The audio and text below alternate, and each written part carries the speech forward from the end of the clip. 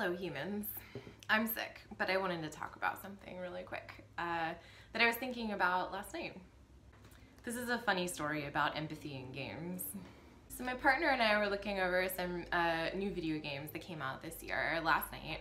And we were looking at Red Dead Redemption, the Spider-Man one, Monster Hunter, and the new Kratos God of War one with his son. And out of all of those, only one of them was snake positive.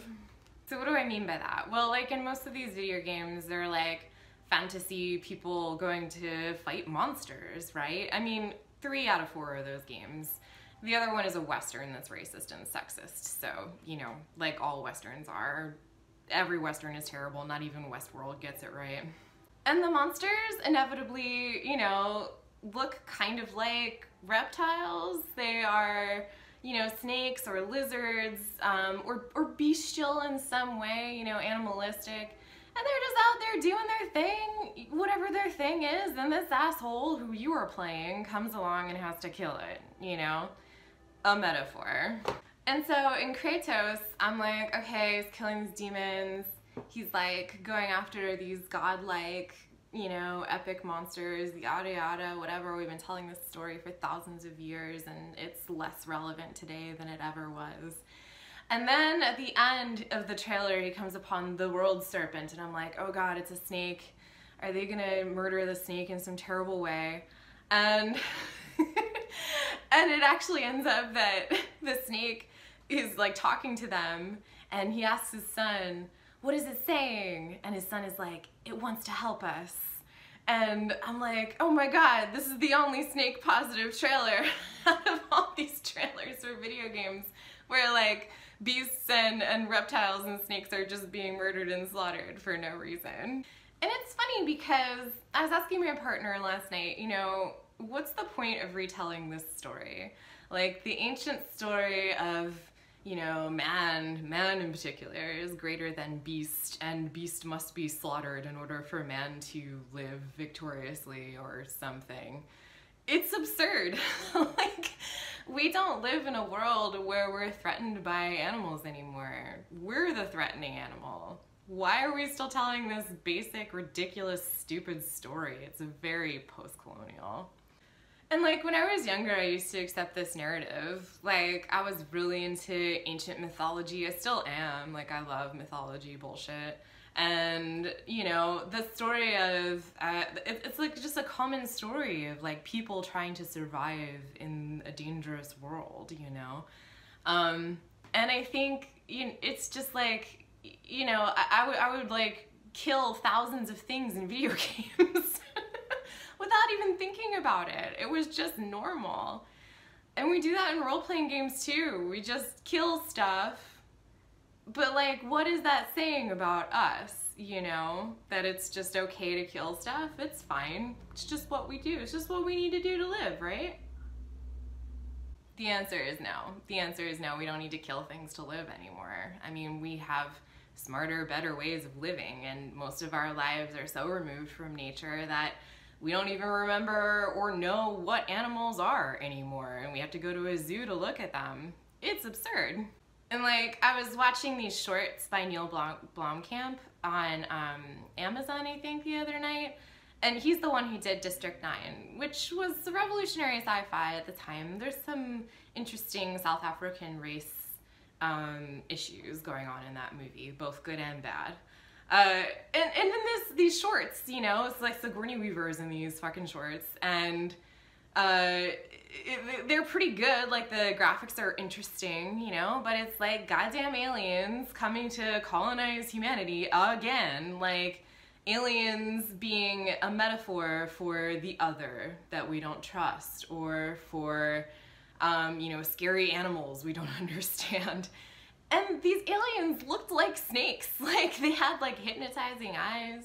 It was one of their powers, and they like hooded up like a cobra, and they were just being violently slaughtered in these shorts. Like it was graphic and gruesome, which like, I don't mind graphic, gruesome shit, but like this was like upsetting to me because I couldn't remove the image of my pet snakes from this from this alien. Like they looked like my snakes who were adorable and cute, and I like had to turn it off. I can't watch this stuff anymore.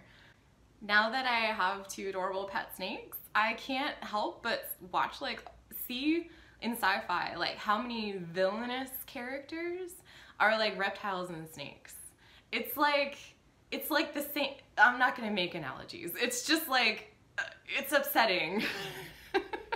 So I've been vegan for over a year, and I got my snakes a little bit before that, and I learned this interesting statistic that one of the 2 most popular reasons people go vegan is because they get an exotic animal. The other one is for health reasons. You know, if people are experiencing some kind of health reason, they need to change their diet, so they go vegan. But it's interesting because I got a snake, and then within a year, I was vegan. But it was also because of health issues from fibromyalgia. So my brain is hackable, apparently. And it's interesting because the reason why is because your brain associates, you know, oh, a snake is a taboo animal, or any exotic animal is a taboo animal to have in our culture. And I love this taboo animal, so why am I not loving these other taboo animals? Like, why am I eating them? And then your brain does this thing where it connects stuff, and suddenly I'm not eating animals anymore. There's more reasons than that I've decided to stay vegan, and probably those 2 things influenced me going vegan, as well as having many friends and seeing like cultural movements towards you know, conservation and climate change, where vegan has a huge impact on that, right? But now I'm also vegan because of empathy. Like, empathy is a huge thing. And it's interesting to see those connections. Like, I have a snake as a pet. I have more empathy for snakes. I hate watching any kind of media where snakes are villains or are killed. And so now you know, a lot of traditional media I thought was cool is not cool. And, and, you know, I have more empathy for beasts and animals in general, including mythical monsters in video games. Interesting brain thing.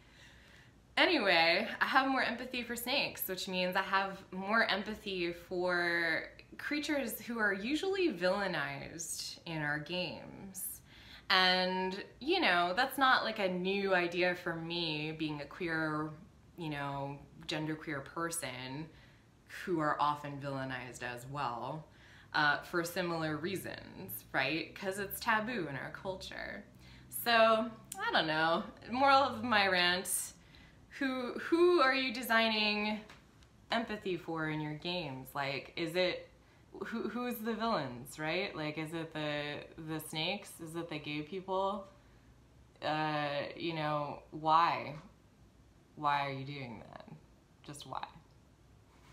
Like, what if instead of Monster Hunter, it was Monster Friends, and you go out and find monsters and make friends with them and find ways to make the world a better place? I don't know. We need to shift this narrative in general in our culture of monsters and beasts and animals and things we don't understand and people we don't understand being the villains.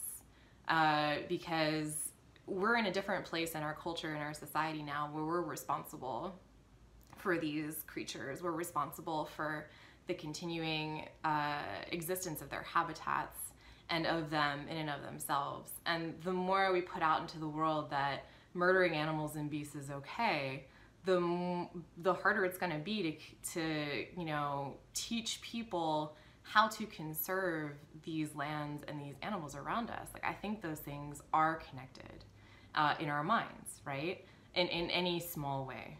I just wish this narrative was different. Like, change the narrative. What's your favorite game, video game, or role-playing game, or otherwise, that subverts this narrative I'm talking about? Let me know down below in the comments. It'll bring a smile to my face. Thanks for listening. Please like and subscribe, and I will see you in my next video.